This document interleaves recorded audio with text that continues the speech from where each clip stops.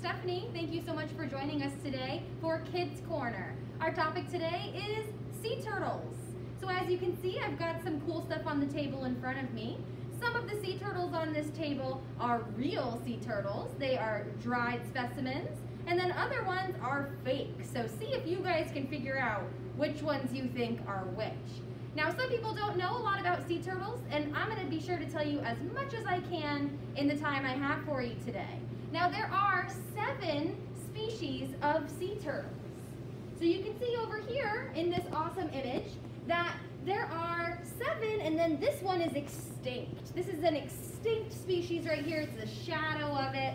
This was Archelon. This was a sea turtle species that lived millions of years ago. Because guys, sea turtles have been around for 100 million years. They've been here for a really long time. But a lot of them are extinct now. There used to be hundreds of species. Now there are 7. So we have the smallest species in the world, which is also the most endangered species in the world, and that is the Kemp's Ridley. They only have 1 nesting beach in the world, and it's in Mexico. The second smallest is the olive ridley. They get to be about 2.5 feet long.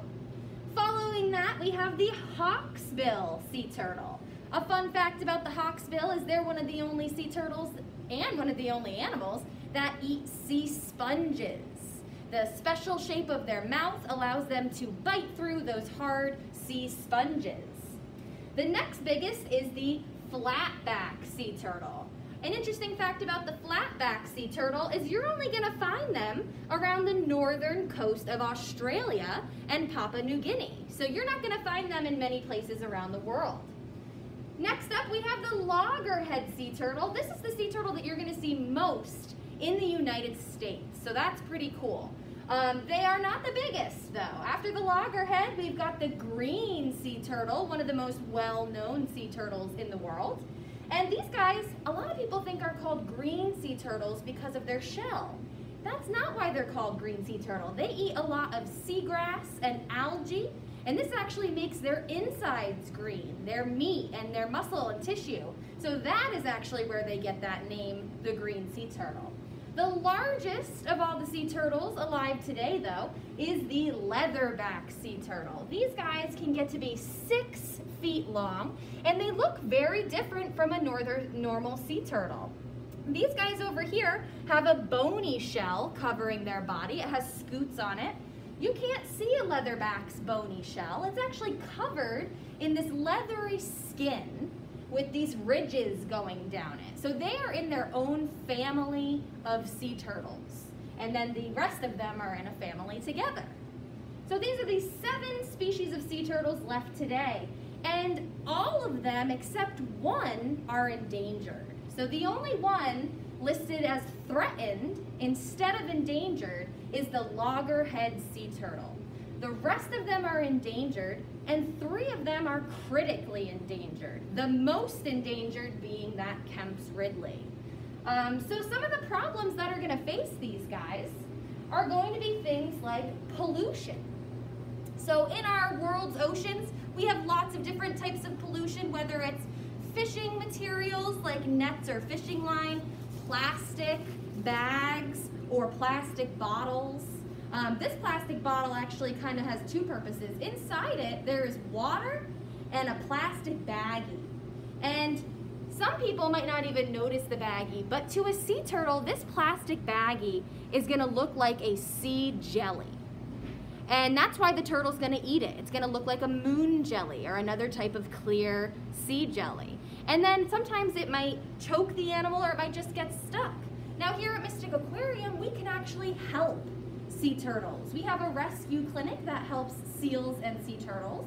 And a lot of sea turtles come in this time of year due to natural causes. So it's called cold stunning. So a sea turtle is a reptile. And a reptile is cold-blooded. So a reptile, if they're in 65-degree water, their temperature is gonna match their environment. It's gonna be 65 degrees. Unlike a mammal, like a seal, who can control their body temperature. If they're in 65 or 55 degree water, they can keep themselves warm. at 99 degrees.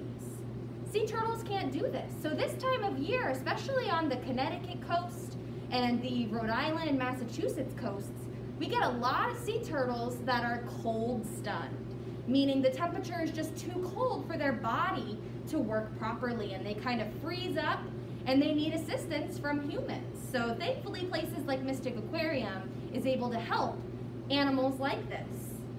Another problem for sea turtles are natural predators, like on the beach when they're hatching out of their eggs, because a reptile does hatch from an egg.